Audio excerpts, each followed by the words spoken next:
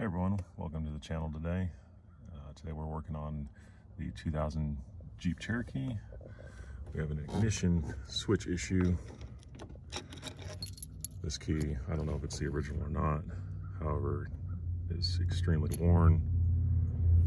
And there are days when I go to turn the Jeep off, the key is actually getting somewhat stuck within the ignition cylinder. So we're gonna go ahead and take this out and replace it. The one I got from Parts Geek is part number LC64750. Comes with 2 keys. Never done this before on a Jeep Cherokee. So from what I see is there are a couple of screws, just some Phillips heads, this plastic knee brace or under dash brace, whatever you want to call it, cladding. Looks like we have some possibly 8mm bolts. I'll clarify that here in a minute. So we'll go ahead and get started, see what we come up with. All right, let's go ahead and get started here. See if we can find those screws. Let's adjust this camera just a bit here. It's extremely tight in here today. So we have one screw up here. And already you can see the separation of the 2 halves of the steering column. Let's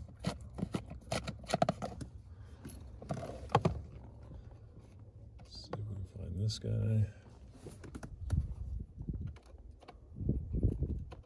Come on. There we are. You don't necessarily have to jam it up there. It should come out fairly easy.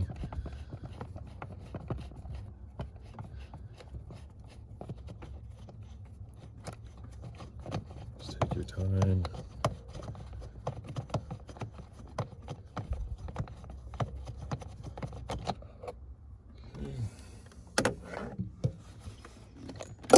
There's one, and there's 2. Okay. Let's go ahead and adjust the column a little bit. Let's see what else we might need to take off here. Okay. I don't necessarily want to pull on this,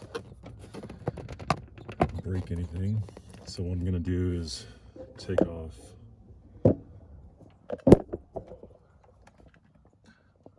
the lower piece here and see what we can get into. Okay, so these are actually 1/4 inch, not metric. There's 3 from what I'm seeing. So let's go ahead and start taking those guys off.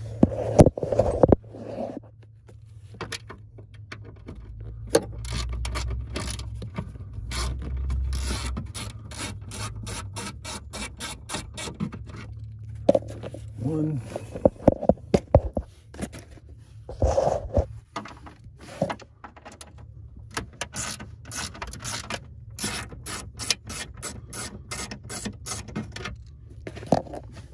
2.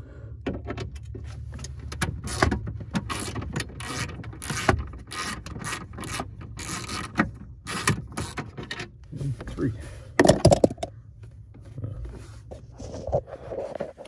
And believe it or not, you can actually use a Phillips on these, but I like using the socket. So let's go ahead and pull this guy back. See if he'll come out. Hopefully without breaking anything. There it goes. Just lightly pull. You have a tab there, which goes in there. And you have a tab there, which goes over there. Cool. I'll clean these parts up. All right. Rubber piece. Awesome. Looks like that's actually falling down a little bit. Huh. Okay. Well, I'll mess with that here in a little bit. So let's see what else we need to get into. There are only 2 bolts. Screws. They're both Phillips. They are actually different lengths, so I will double check that here in a little bit. See which one goes into which. Okay, so we have the two halves somewhat separated. However, down here, it looks like this bottom half of the column slips down into that rubber piece, and I don't know what else is holding it. So I'm gonna go ahead and remove this 1/4 inch screw bolt and that one as well, and remove this whole cover.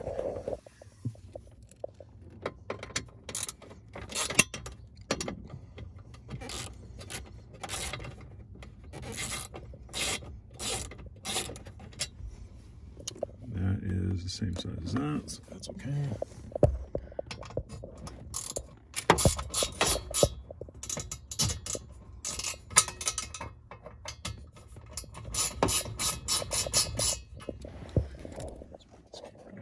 Just a second.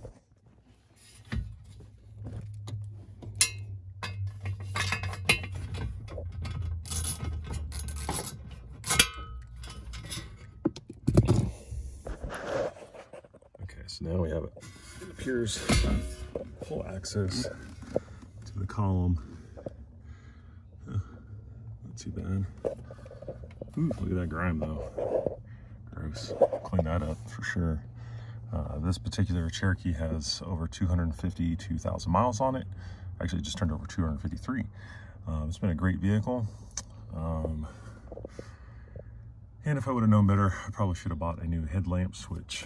Maybe I'll clean this up. I noticed every once in a while, in the morning especially, the lights kind of flicker. So that switch is probably getting weak or just needs to be cleaned up. So we'll see. So for this, looks like this can possibly slide down just a little. Okay, well, it separates. We got another screw here in the back. So let's go ahead and tackle that. And again, this might be slightly different depending on the years. I'm not too sure about some of the older ones. Again, this is a 2000, so your application might be slightly different. So let's go ahead and get this other screw out of there. And then hopefully this thing will come apart. Just work our way. Slowly turn it until it feel the head. There we are, we're engaged.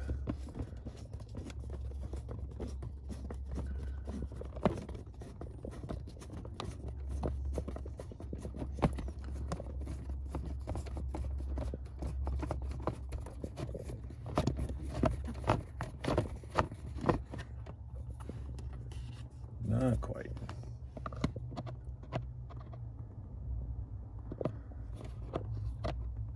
Come on, buddy.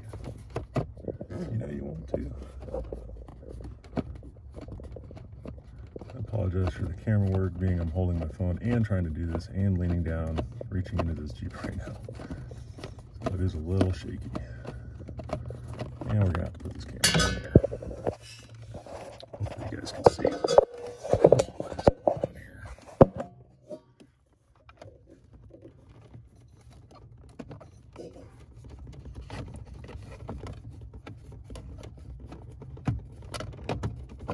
There it goes. Okay. All right, so our two halves are separated now. Oop, there's just a couple of threads left on that guy. Does not want to come apart. So let's just go ahead and give him a couple of twists. There he goes. There he is. Okay. Perfect. Okay. So this is what we're after, the ignition cylinder.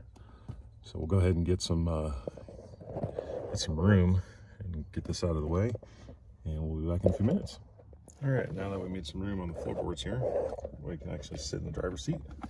So what we need to do is we're going to be taking out the whole ignition cylinder, and to do that, there is a button on the back side, or excuse me, on the bottom here. You kind of see it.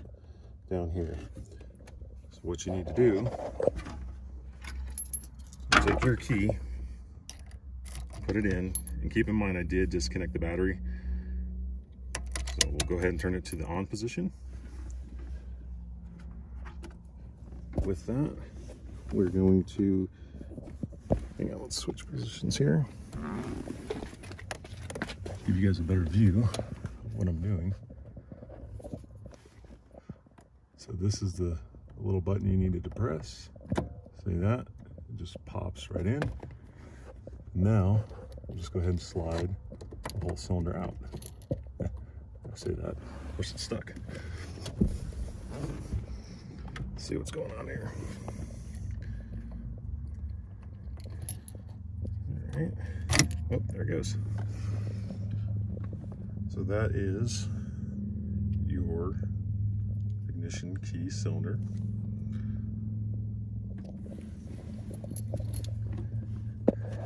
And let's see if I can get the camera in there. There's that pin. And that pin, as you probably saw, sits just down in that hole. So what I'm going to do is kind of clean that up just a little bit, make sure we don't have any gunkies in there, and we'll go ahead and do the installation of the new one. Okay, so we have the ignition area kind of cleaned up a little bit. I pulled the new one out of the box just to verify that they look exactly the same. They have the same little dowel area for the pin to lock into. If you notice on the old one here, since I have the key in the on position, you can press this one down. On the new one, you can't do that yet because I don't have the key inserted into the on position. So we'll go ahead and do that. And then this thing should just go right into the cylinder area and hopefully work. All right, so we're ready to go ahead and install our brand new cylinder lock. And what we need to do next, and I really got to do something about this camera. So we put our key in. Okay. Now this is up. This is going to go straight up and in. And maybe a little bit. Yeah, you can barely see the top of that slot up there. So what we're going to do is we're going to go ahead and hold it straight up, and we're going to turn it. Now this you can depress, okay? So with that, let's go ahead and insert this.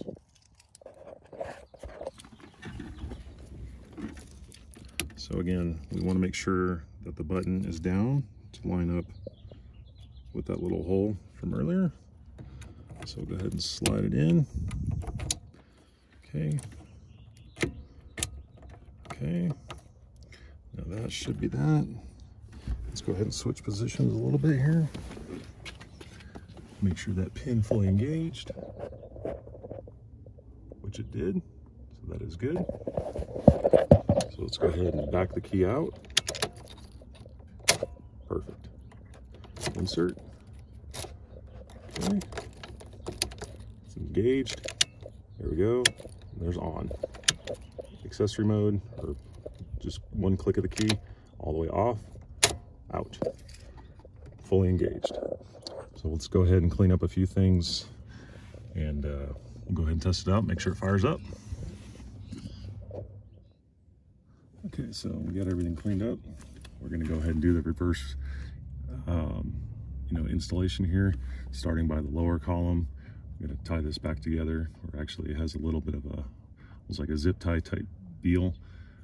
Get the lower half of the steering column plastic piece intact, and then do the knee brace, whatever you want to call it, and just that piece of metal, which I just cleaned up real quick. So let's get started.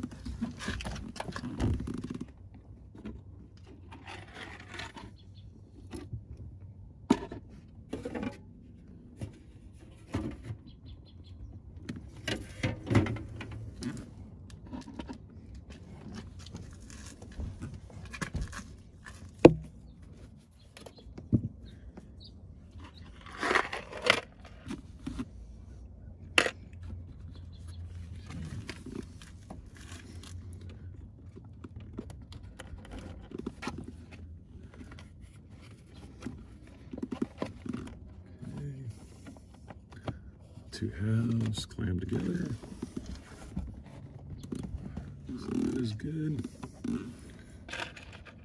take our first long screw that we took out last. Kind of force him up there just a little bit. Nope, that's not gonna work. We'll take our screwdriver. That on there. Feed him through.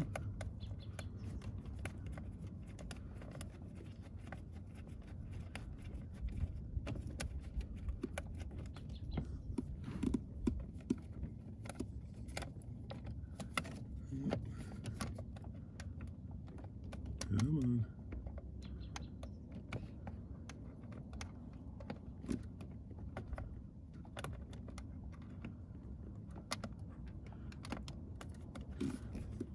Gotta love it when it doesn't want to go back together now.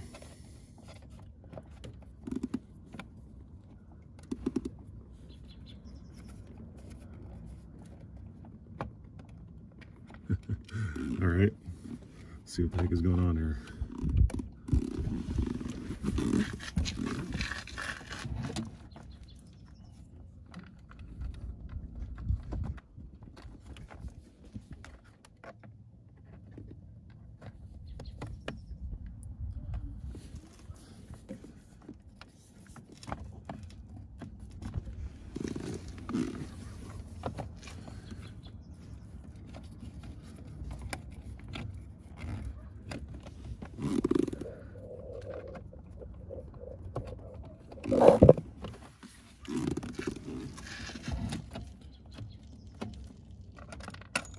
All right, well,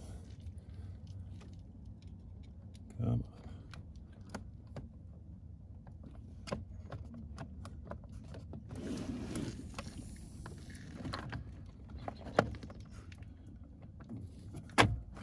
There we go. Okay, that one got started. Make sure these halves are still staying together, which they are.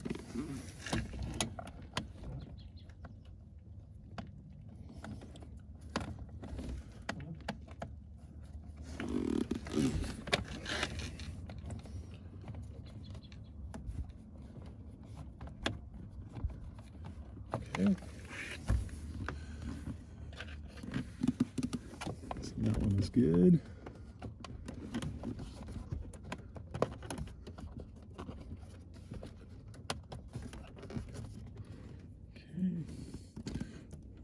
Longer one went on this other side over here, which I'm going to call that the passenger side.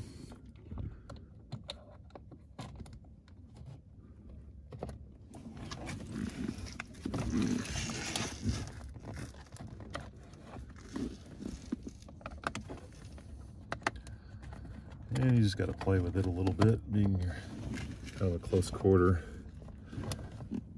deal.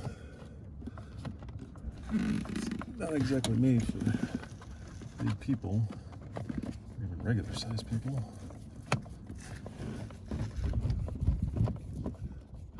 I'm not going to tighten these all the way down until I know everything is in good shape here. Take our last screw, push them up, make sure our halves are still good. There we go.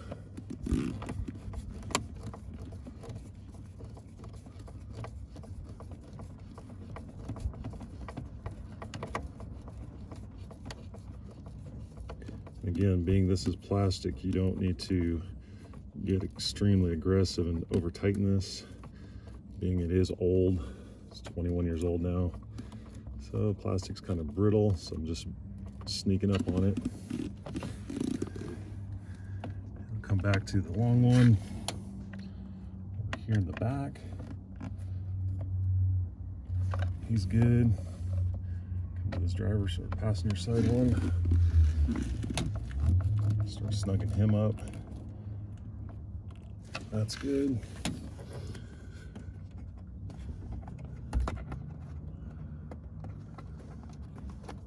For some reason that's not fitting right, but there it goes. Had to be persuaded. And gently find the head of the Phillips here.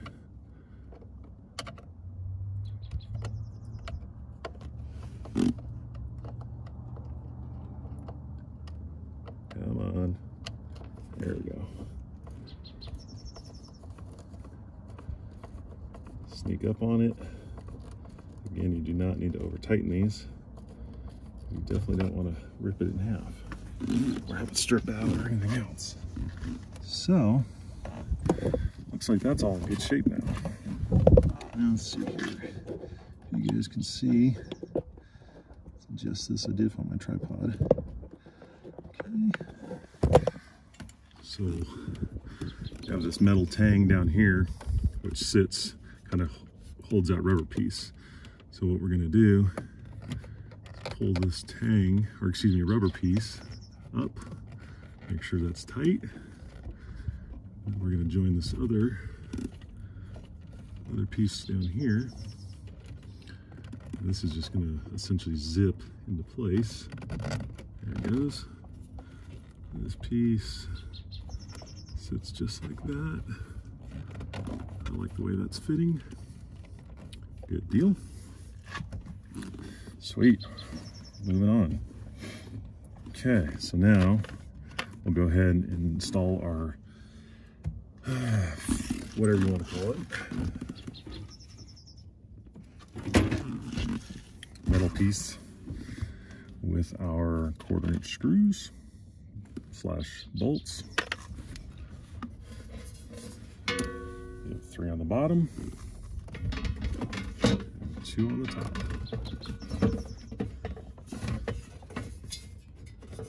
This is going to sit just like that.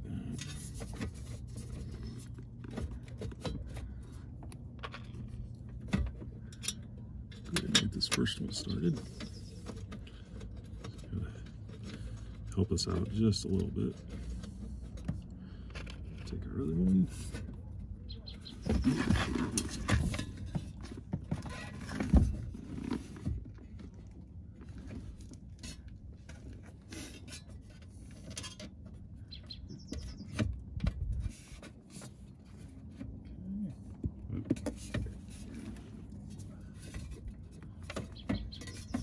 Line it up.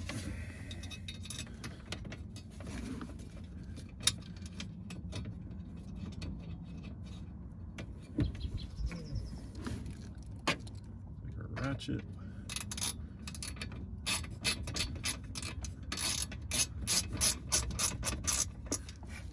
Okay.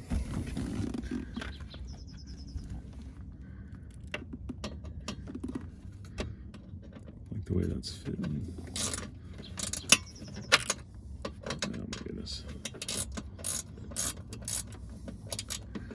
Same thing, you do not need to get aggressive on tightening these, they just need to be snug.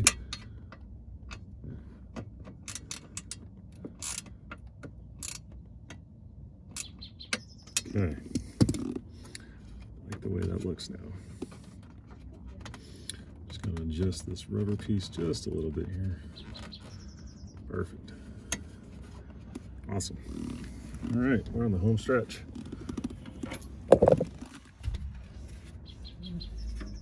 Let's go ahead and kind of wipe this guy off just a little bit here. He's nasty inside. Let's see, what does he say?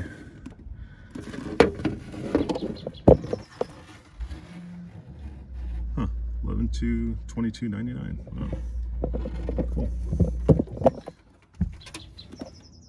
Okay. Again, we're going to take our tabs. The red portion there is for that plastic, that outer plastic alignment dowel. And the same thing. I'm not going to show that because it's screwed up now. So we're just going to gently line these up.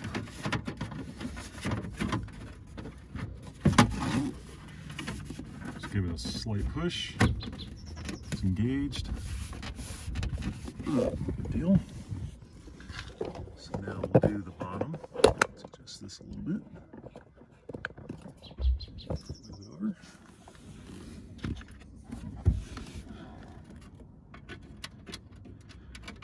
Should be lined up. Yep. Good.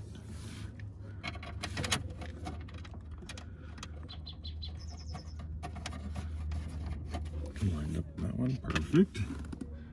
Last one. I'll do it by feel since I can't see.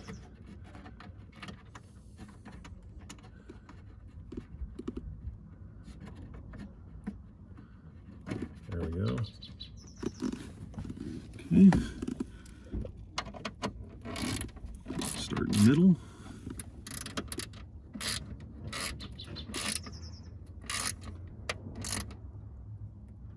Okay, that is good.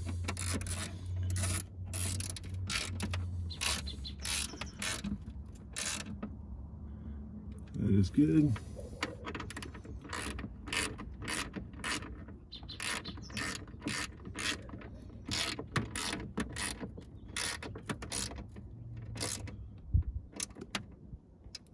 That is good.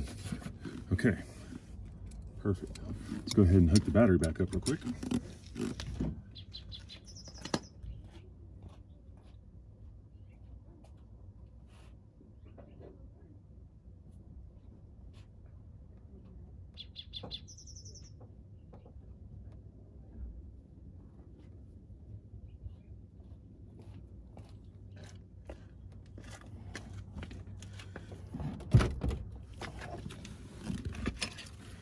Okay. Put our key in. That's a good sign. Click. Okay, that's a good sign. Fuel pump is on. Radio is on. The window wipers on. Accident. Okay. Success. We are in good shape. The key comes right on out. Awesome.